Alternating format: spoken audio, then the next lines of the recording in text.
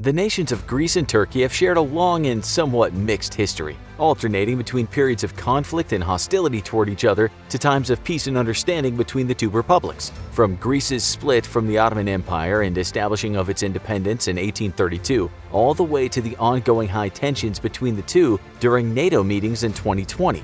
These two seem to always have something against each other, and with such a deeply complex history, it's easy to understand why. Today, we'll be taking you through some of the key factors in this complicated international relationship, as well as examining which of these two nations holds the greater military superiority, and which would be more likely to come out on top if they were ever engaged in another full-on conflict. At the time of writing, Turkey and Greece are in the midst of an ongoing border crisis, with asylum seekers traveling across the Greek-Turkish border being met with violence as they attempt to flee the escalating conflict in Syria, which also shares a border with Turkey. One such instance of violence against Turkish migrants can be seen in a video released in March 2020. In this video, Greek Coast Guards can be seen opening fire on a rubber dinghy full of refugees off the coast of Bodrum. This comes as a result of Turkey's President Erdogan announcing he would be opening the Greek-Turkish border, which had been previously prevented under an agreement between Turkey and the EU made in 2016. That's an overview of the current situation and why there are currently once again high tensions between Greece and Turkey, which, unless resolved peacefully,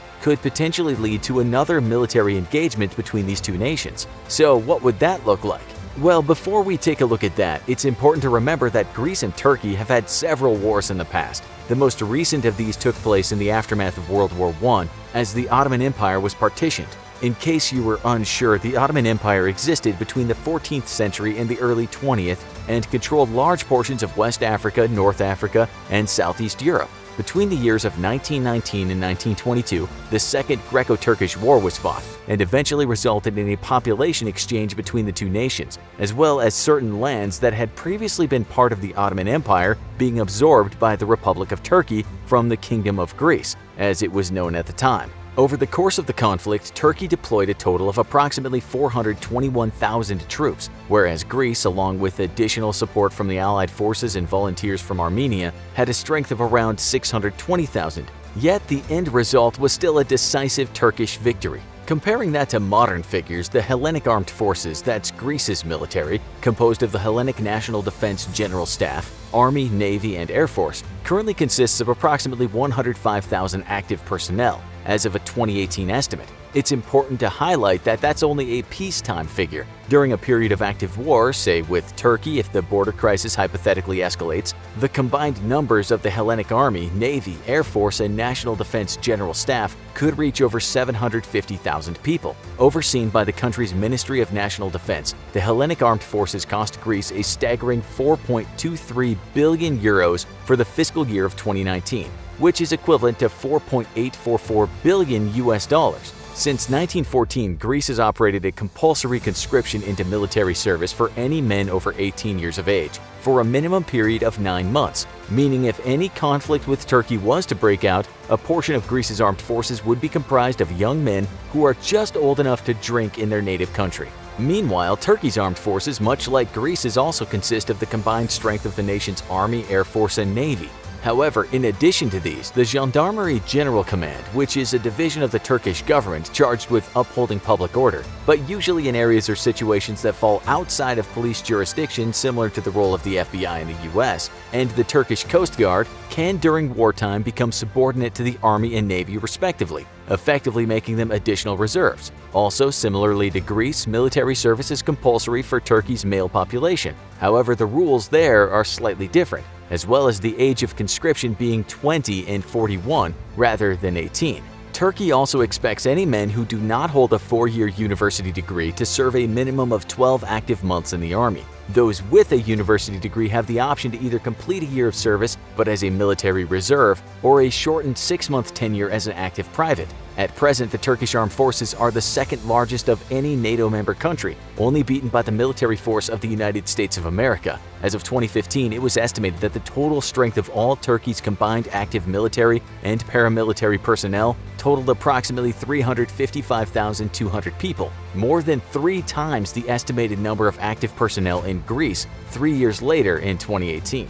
The numerical advantages of Turkey's active armed forces over those of Greece may only tell us one side of the story, however. As we previously mentioned, during wartime, Greece could potentially amass a force of approximately 750,000 across the entire Hellenic armed forces, enough to oppose the estimated number Turkey currently has in active service. Though with reserves factored in, Turkey's total forces also rise to 733,900 service members. So if conflict was ever to occur between these two adjoining countries over the ongoing Greek-Turkish border crisis, both Greece and Turkey could possess almost equal military strength. And it's entirely possible that this could happen. After all, unlike the days of the Greco-Turkish War, current-era warfare is far more advanced and therefore can occur almost instantaneously if the relations between both countries at NATO meetings were to break down completely. But who would be at a greater advantage? To answer that, let's examine it by land, by sea, and by air, and compare Greece and Turkey's full military capabilities. Currently, with 90,000 troops in active duty during peacetime, the Hellenic army is dwarfed in size by the 260,000-strong Turkish land forces, while Greece's army could potentially see a wartime increase in size to around 500,000 members. This is only an estimate based on defense data from half a decade ago.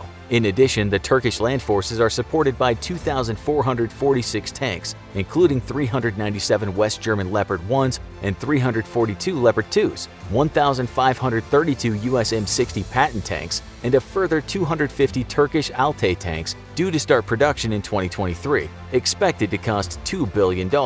Meanwhile, there are only a total of 1,355 tanks supporting the troops of the Hellenic army. Specifically, 170 Leopard 2A6 HELs, 183 Leopard 2A4s, 501 Leopard 1A5 GRs, 400 M48A5 MOLFs, and 101 M60A3 TTS tanks. In terms of their total quantity of troops and tanks, Turkey has the numerical advantage, along with an additional 10,139 armored fighting vehicles of various types, 872 howitzers, and 418 multiple launch rocket systems. On the other hand, the Hellenic army is supported by, in addition to its tanks, 4,209 IFVs, that's infantry fighting vehicles, and APCs, armored personnel carriers, and 4,840 artillery.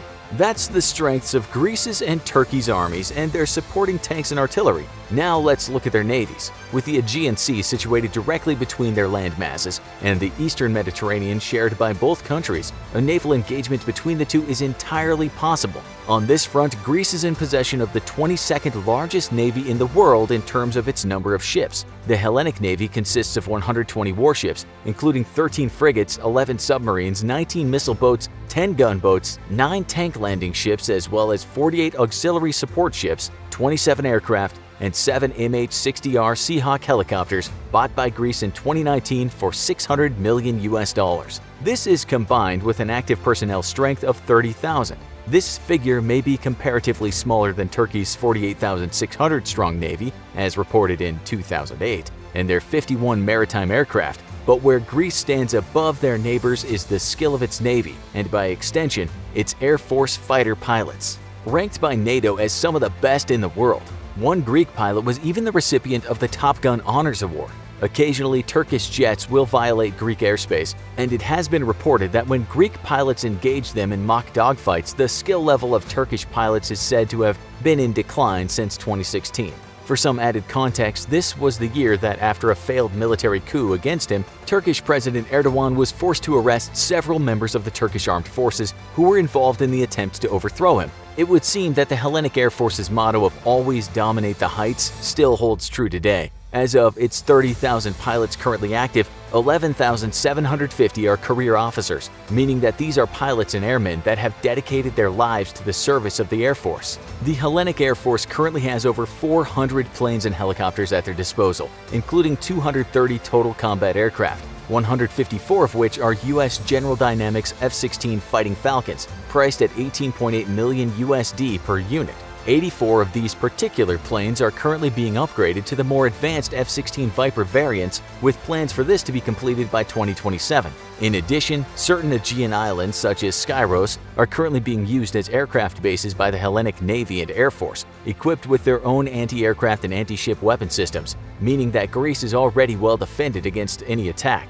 Similar to the earlier comparison of the Hellenic Army and Navy's forces, Turkey's Air Force does outmatch Greece's in numbers. But if the reports are to be believed, not in terms of the skill of its pilots. As of a 2019 estimate, the Turkish Air Force employs double the number of personnel to Greece at 60,000, with over double their number of manned aircraft at 1,067. Of these, 245 are the same F-16 Fighting Falcon variants used by the Hellenic Air Force, with an additional 49 F-4 Phantom IIs, costing roughly $2.4 million US each. So far, we've seen that the sheer difference between Greece and Turkey's combined militaries seemingly gives an advantage, at least a numerical one, to Turkey. Now let's talk about the nuclear option. Turkey is one of the 5 NATO countries involved in their nuclear sharing policy. In practice, this means that Turkey does not technically possess any of its own nuclear weapons, but rather shares them with other NATO member nuclear-armed countries. At present, the Turkish armed forces have a total of 40 B-61 nuclear bombs housed at Incirlik Air Base in the city of Adana.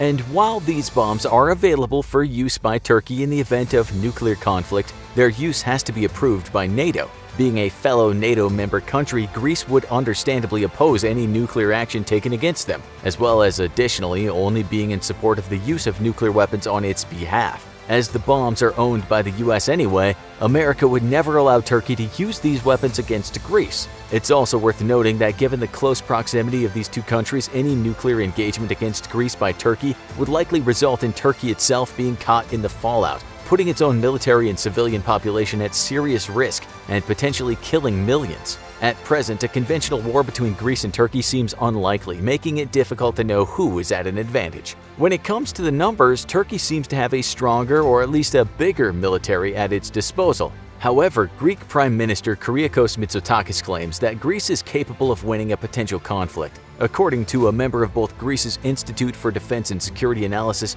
and the Mediterranean Center for Strategic Analysis and Intelligence, a conventional war is unlikely. A hybrid war, like the one we're witnessing now with the use of immigration and propaganda, is more likely to continue. Now go check out our other military comparison videos, like USA versus North Korea and India versus Pakistan, or our video on the most powerful militaries in 2020.